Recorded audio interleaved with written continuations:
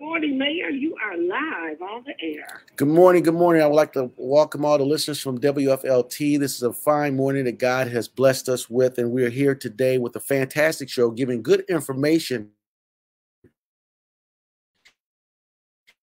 One of the things we get around good information is light, and it's not darkness, and we're going to be moving into that, praying for those to make sure that we are a like mind, one Flint, no longer, trying to rip our community apart through the fiber of discourse. And so with today we have Pastor Blake Schroeder with us today, and to give us a prayer. Then we have a lot of good information. Get your pad and pencil. This is information that you can use to move us in this community forward. But Pastor Schroeder, good morning. Good morning to you, Mayor. Again, to your listening audience and to all the Flintstones out there. Great Saturday morning to you. As Mayor said, we're going to be praying for the unity of our community. I just believe that we've come too far to turn back now, that we have everything that we need to go forward as a city and as a community, and we just have to wrap our arms around each other, show love to each other, and be there to support each other. So right now, if you would pray with me, God, we come to you right now. First, we tell you thank you. Truth be told, we could have been in a funeral home last night, laid up in our hospital bed, but Father, you allowed us to be awoken this morning, clothed in our right mind, with a reasonable portion of life, health, and strength, and we tell you thank you.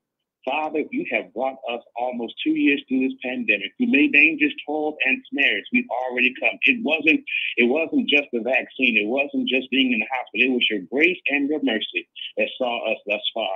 And we thank you right now for just being able to stand above the ground and the ground not to be on top of us. Father, I pray right now for this mayor, for those that will be speaking on this broadcast today. I pray that you will just continue to guide our city into a new direction, to a new day. Father, we've tried it the old ways and we've tried it in the old mentality. But Father, we declare right now that we're going into a new season in this city, a new season of opportunity, a new season of blessing, a new season of our children, our young people, and our adults being well maintained. And Father, we pray for every resident in this city. We pray for north, south, east, and west. We pray for those that are on Broadmill Street. We pray for those that are over by Scott. We pray for those that are over by Cleveland. We pray for those that are over by Northern. We pray for those wherever they may be, that we may continue to be the city that's a light shining on top of the hill. Father God, right now, we pray for unity because we know that in our world, there's so much division. We have Ukraine, we have Russia, we even have divisions in our own community, in our own county. But right now, Father, you said that you are not the God of confusion. So, Father, we pray right now that you will comfort and strengthen us right now. But as we continue to try to do what you called us to do, that you will continue to bless us and to keep us. And knowing you like we know you, we're not going to tell you thank you after the pandemic is over, after everything has returned back to the way it should be. But Father, we pray right now that you will give us the directions and the desires of our heart to claim victory in the name of Jesus. And we pray all this under your darling Son, Jesus' name we pray. Amen. Amen. Thank you for that powerful prayer, Pastor Blake Schroeder, long time, lifelong Flintstone, to return here to be able to give your gifts and talents as it has been given to you from our God, to be able to dispense upon our people. And thank you so much. I know I interrupted your workout this morning. You're getting healthy today, right? Trying to, man. Trying to. Well, that's a wonderful thing. It's all right, though. It is definitely that, definitely, we talk about, the level of churches, and we talk about if society is the church's report card, and we have 420 churches inside the city of Flint, 380 of those are African-American churches. What is the report card for our society and the level of unity? I can tell you now that we are doing a wonderful job in the city. Overall crime is down, but the level of homicides are up. But when you look at the data and we look at where we are, we are at the total of 8 homicides for this year so far, but 4 of those will be ruled justifiable homicides. And we have to look really deeply into the details of really trying to figure out was on our community and not misled by different levels of interpretation of information. And so always on this broadcast, you will always get the real information, and we're doing a fantastic job. The priority for us over the last 2 years has been saving lives. I've been in office for 27 months, and we have been doing a fantastic job of doing the real thing of it, not staying divided. But if you all have been faithful listeners of WFLT, listening to the pre and post of this program, you have probably heard a lot of division and divisiveness, but we need to definitely come together because it is definitely one Flint, and there is a level of peace and harmony. And I think it was Psalms 133:1. Behold, how pleasant it is for us to dwell together in unity. But beyond that, let's get to our report about the deadly virus of COVID-19 and the two variants that's out there. Even though our numbers are going in the right direction, this deadly disease has claimed more than 900,000 lives. That is a reality. 900,000 American lives has fell victim to this COVID virus. And what this virus mostly does, it exploits all the weaknesses in our health.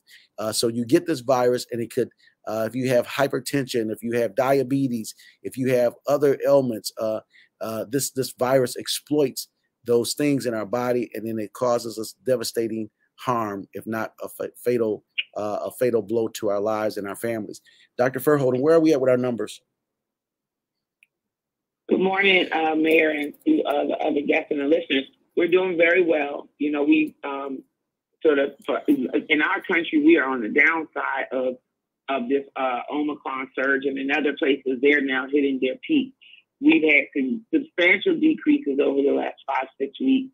In Genesee County, week ending February 27th, we went from 222 cases down to 175.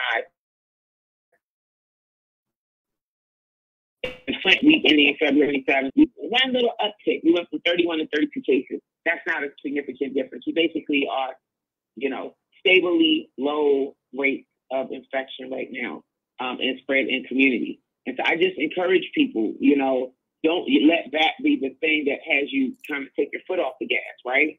When things are working, you keep working it. It's like you put bread in the toaster, the toast pops out, but you unplug it from the wall, guess what? Bread's going to pop out. It ain't going to work. You got to stay plugged into the power source. And what has been our power in this pandemic? The power is that vaccine. And Dr. Reynolds will talk about that. He has a great way of talking about why the vaccine is our foundation. But that means the vaccine, that means people masking indoors, especially if they're in densely populated places, continuing to get tested. Knowing your status is just so important. And as everybody, if you have any, stay home. It doesn't, you don't have COVID. I always tell people the same way I don't want your COVID, I also don't want your flu or your cold or your anything. So if you are feeling well or if you have symptoms, you should be staying at home, not going out and spreading the germs. We want to spread love, not germs. So doing really good on the numbers, and let's just stay the course. Well, that is definitely a thing that we have to do, stay the course, because it's not an all green light. During this tenure of our engagement, 4 months into my office, we had the pandemic and this worldwide health crisis going on. The priority is life-saving measures, and we've done a fantastic job of saving lives. And Dr. Verholden, I give you a lot of credit for the advice and the volunteerism that you have donated to this community as far as your advice and guidance, closing the disparity gap. As we saw Black and brown communities be devastated because of this virus that has ripped our country down the middle of fear and paranoia and our health. When I remember when this virus first hit, I looked down the street to our sister city, Detroit, and watching the refrigeration trucks pull up because they didn't have enough room in the morgues because people, mainly of color, was perishing from this in higher proportions than any other persons. We declared a state of emergency here inside the city of Flint, and many said, why? Because we hadn't had the first case in Genesee County. I said, it's not a matter of if, it's when. And that's real leadership when we talk about making the hard decisions and making the movements to getting things done. As a byproduct of that, we were able to close the gap very early on with the disparity gap, and we were recognized for our efforts here in the city of Flint throughout the country on saying, how did we close the gap? And Dr. Verholden, I give you a lot of credit because you and Dr. Reynolds stepped right up and gave great advice to us as we made those changes to make sure that our residency will be protected. So thank you for that, Dr. Verholden. Yes, thank you. Right. And Dr. Reynolds, as we going into this and people are looking at trying to restore some level of normalcy, we're looking at the reduction of the mask mandate across our state, across our country. I still have a mask mandate inside of City Hall to protect residents and the employees that come here to do business. But tell us, what should we be doing here? Because you were secured with the idea to provide the best medical advice that we've could get here inside the city of Flint. Well, thank you, Mayor. And speaking of masks, you have to understand that we still are dealing with layers of protection. Vaccination is the foundation for prevention of complications of infection. In other words, it reduces the risk of going into the hospital, going into the ICU, being intubated. It reduces that risk significantly. So we must be vaccinated. And, you know, right now, what breaks my heart is when I look at the vaccination rate amongst members of our community, we still aren't signing up and getting vaccinated completely. And now is the time. You know, we came down from the wave and we're in the bottom, and this is the time to act to protect ourselves for the next wave, and that's get vaccinated. Then the next issue is masking. Local governments and organizations can make their own masking requirements, but we as individuals have to use our heads. We have to look at what's going on in our household and in our neighborhood and in our community. If you have a senior, and I'm a senior, I'm talking about people over 60 in your household, that increase this hospitalization and deaths from COVID. If you have someone who's getting cancer treatment, someone who's pregnant, thinking about pregnant, you need to protect them. And that's why vaccination and masking around people you don't know so you don't bring the infection home is so important. If you have someone who's getting cancer treatments, you need to mask up in order to protect them. And then we have children under 5. Everybody says they don't get as sick, but you don't want your house to be the house where someone really got seriously ill because we decided to go out in the general public without a mask and then come home and give that to our loved ones or our coworkers. So masking is still important. It's easy to do. It won't kill you. It's your mask when you go to a setting, a public setting, indoor, grocery shopping, come to City Hall, go to the library, come to school. You know, don't drink the Kool-Aid. Remember, your mother used to say, just because you see your friends jump off a bridge, are you going to jump off after them? Well, the decision not to mask is jumping off the bridge just because you saw people who say they're your friends do so. Have I been clear, Mayor? You being very clear. That means that we will continue to be very cautious about where we are with our numbers, and so therefore the mask mandate will continue on until further notice inside of City Hall until we continue to make sure that the numbers are going in the right direction. We don't and cannot afford another super spreader or any more lives to be lost through this deadly virus. And I have a responsibility and a duty to protect the employees of the city of Flint, as well as residents that come here to do their business. And so we will do so, making sure until green light comes or till we get to herd immunity to where we can make sure that we are doing the right thing. But this is a time of year, and many wonder how municipalities are funded. The financial structures of a municipality is very complex. It's unlike any other structure. One of the things that we know that we have is a dedicated forced revenue stream from the public, and that it's a dedicated revenue stream because it's a tax base, and it's forced because you got to pay your taxes. We all have to pay taxes, whether it's property tax, sales tax, but taxes is the way primarily municipalities and school districts are funded. In the city of Flint, don't be fooled at all. We have a structural deficit. We've been in trouble for many, many years. You have not heard anyone candidly tell you that from the position that I am in, because they sell false hope. False hope is much like any other narcotic. It can hurt you and harm you. We have a structural deficit because of loss of business and loss of business growth through many different things. And primarily when General Motors started its exit from the city of Flint, we lost a lot of tax base, a lot of good paying, high paying jobs. We lost those things, and we never really made the corrective measures to change it. That's why you saw the visitation of emergency managements. And even through that, the emergency managers did not do us well. And then when you had people sitting in the seat of mayor thinking more of their style of being VIPs rather than servants, we continue down this course. Now we have $94.7 million, and I provided the guarantee that these dollars will be accounted for, and you will be able to recognize where they're hit. You will also have the opportunity to have your input. We have one more input session to provide a level of structure and understanding of how these dollars are to be regulated and follow the rule set, which was provided by the federal government, 430 pages. And if you don't follow the rules, we know penalties will be immersed on us. So that is March 8th, and we will be over at the Insight building on South Saginaw Street. We had our session this past week, and we've had one every week for the last 3 weeks. Our last one. Now you still can weigh in going to the City of Flint website. There's a survey there as we've been collecting data. We have our buckets, but we're adding more, trying to make sure that we do the right things and making sure that every dollar is accounted for.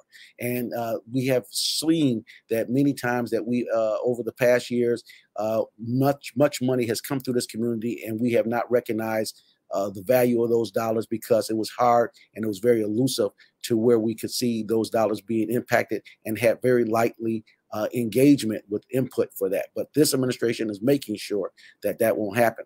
But going back to our primary way that we finance the city of Flint is through our property taxes. And we have our city assessor on the line with us, Stacy Cakes. She's been sending out notices telling you what your property tax obligations are to this community. The city is dependent upon those tax dollars, as well as the school district. Now, your assessments are there, and Stacy, she's going to tell and explain to you what you've been receiving in the mail and how you can have engagement. Stacy, good morning. Good morning. So everybody should have received their assessment change notice that we send out yearly around the last weekend in February. If they have not, they can come to our office and get a copy of it. Basically, our department is governed by state law. So this information actually applies throughout the whole state. This is one department where locally there's not much control because we do have to follow state law. So with this assessment change, what we're stating in these is basically what your assessment was last year and what it is tentatively for 2022. And it also says the increase. Years of me, tax bill going up $349, while his assessment only went up $100. Now, the key thing that people want to really pay attention to is about a third of the way down the sheet. It says what your taxes are going to be increased, and yours is going to be increased $18. Mm-hmm. Another important section on this is underneath the principal residency exemption. If you own and occupy your home, you want to make sure that says 100%. If it does not, you're paying more in taxes than you should be. So you need to come into our office and fill out a form, and we can actually go back up to 3 years on that. Right now, Stacey, hold on a second. But Deborah, can you put up the slide so the ScreenYard audience can see what she's talking about? When we're looking at our tax bills and we're talking about our assessed values and our SEV values. And so go ahead, Stacey. I'm sorry to interrupt you. I want to just put up the slide so people can actually see what that is. Go ahead. Yeah. Okay. And I did, excuse me. And the important areas are highlighted as well that you really want to look at that actually will affect you and your budgets. The next thing that you want to look at is underneath the March Board of Review appeal information that has the dates and times for the Board of Review. So if you disagree with your assessment, that's what you want. You want to call and make an appointment with us. And those dates are March 14th from 11 till 4. And then Tuesday, March 15th from 3 till 9. And then again on March 17th from, I believe it's 9 to 1. So you definitely want to call and make an appointment. If you have any questions regarding this, give our department a call. We'll gladly answer any question you have and kind of walk it through. Now, if people feel that their assessed value is too high due to the condition of their home, say there's some type of extreme deterioration, if you have a house where, you know, there's mold and other things going on with it, they call a department. We will gladly go out on it right now and review that value as well to save them a trip into the border review. Another thing that's really important to pay attention to, if anybody has purchased their home within the last year, they want to pay attention to that increase in taxable value. Because if they are in escrow, what happens is the escrow company is only required to look at what the previous homeowner paid in taxes to set up that escrow account. Now, with the way property values have been going, they've been increasing significantly if anybody has gone to look at house prices lately. So that could be a significant increase in taxes. So what happens with the escrow companies is they'll use, you know, the previous year in order to set up that escrow. And then for 2022, your property becomes what's called uncapped, and the SCB and the tax will become one and the same. Because if you look at your taxable, you have a difference of your taxable value right now is 10,929, where your assessed is 11,400. Now, say you had purchased your house last year, Mayor, you would actually see your taxable value be at that 11,400. So there would be a larger increase. So those that are seeing that large increase, I really highly recommend they contact their escrow company to see if they can adjust the escrow payment, because they'll collect what was paid by the previous owner for a year. And then what will happen is your escrow account will be short next year. So they have to collect that, whatever was short, plus that increase. And that can really drive somebody's house payment up significantly to a few $100s. Right now, and that could really... Yeah, Stacey, we have a lot of information here, and even myself, you know, as I looked at my taxable value for my home and trying to look at how much and what was my obligation, and looking at the formula, I want to first give out that number again. It's 766-7255, 766-7255. If you have questions about your assessment. Now, the good news is this, is that if your taxable value has went up for your home, meaning that your home was valued at more, and our values of our property are going up inside the city of Flint. Is that true, Stacey? Yes, absolutely. Some areas are more significant than others.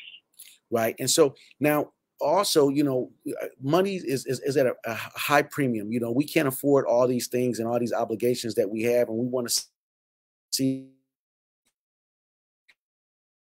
you know, appropriate basis. Now, one of the ways that you can probably cut down on your obligation or save some dollars is that if you, at one point in time, like myself, I bought the vacant lot behind my home to extend my yard, because it was a burned down structure there. It was cleared, and I bought it many years ago. And so I had 2 city lots. And so now, under the emergency management in the previous administration, assessments were given to property, a garbage assessment and also a streetlight assessment. That's outside of your regular property taxable obligation. A garbage assessment as well as streetlight assessments. Okay, so now because I had 2 city lots, I was assessed on 2 city lots. And Stacey, I was only assessed for the garbage assessment or light assessment on the additional lot, or both. I'm only the lighting assessment. You're only charged the garbage assessment if there's a home on the property. Right. So vacant lots, you are charged a street light assessment. Okay. Now, if you go through the process of paying a $50 fee, and correct me if it's not $50, Stacey, a $50 fee to combine those the lot that you may have, the side lot or a back lot, to your property, but it has to be adjacent to your primary property, your homesteaded property, and then you can relieve the assessment for the streetlight assessments, saving you a few dollars. Is that correct, Stacey? Yes, that is, but also because I know people have bought properties within their block area, and if they have subcontiguous properties there, those can be combined together as well. Right. And it doesn't affect their home. Right. So meaning if you have blocks, property lots not contiguous to your primary property later, contiguous to one another. If you have two lots in another part of your neighborhood that's side by side, you can combine those lots to save yourself the assessment. But these are ways that we can save money by providing information. That is what the real thing of elected officials. We're supposed to be giving you information how to enhance the quality of your life, not to cause more strife. But these are the informational pieces. And once again, I want to give that number. Put the number up again for me so we can see the numbers. The number is 766. What is that number, Stacy? 766? 7255. 7255. And so this is ways that we can understand and better understand our taxable value for our property. What is the measurements to be able to, if you don't agree with the assessed value of your home, you have the level of a board of review that you can come and have a dialogue with them to improve, listen to you. We'll go ahead and tell about the process, Stacy. Okay, so for the board of review, you want to come, make an appointment, and we'll go through things that you want to bring in. You want to bring in sales of the area, showing what they're going for and what you to reflect on what you feel the value is. We actually have sales book in our offices, and that we'll make copies of those sales areas for them to bring in. And the board of review is separate from us, but they do have rules they follow. The one big rule is if somebody doesn't bring in any evidence, they cannot approve any changes. Right. And I just want to give a big shout out to you, Stacy, and your team and your staff for doing great work. Remember to get in, to have a dialogue, give a call if you need more information on better how to understand your taxable value for your home. That is important. A couple of announcements. March 19th is State Representative Cynthia Neeley's and I next celebrating mothers. We'll be celebrating mothers at the Flint Development Center, formerly the Bunch Elementary School. We'll be loving on mothers in recognition of the loss of our mothers. And that is going to be March 19th at the Flint Development Center. And we'll be starting at 10:30 that morning. You can call 810-458-3936, 810-458-3936 if you want to be a part of celebrating mothers. This is us recognizing mothers on that day, celebrating you. We'll be treating you to breakfast.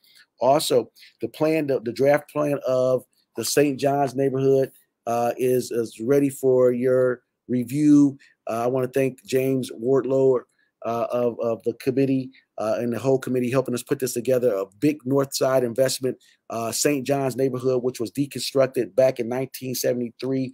We are now putting resources into play to make sure that we get the better out of the dollars that we're receiving through marijuana dollars and different things, reinvestment into our Northside community. This is a very big, robust plan on how to change this back into public occupation and use. Again, that has been a plan, things we've been working on. Also, at the end of this month, scheduled for March 28th, if no delays, we will be unveiling the Floyd J. McCree statue in front of City Hall. The first African-American mayor elected in 1966, the first African-American mayor elected to a major metropolitan city, which was Flint, Michigan.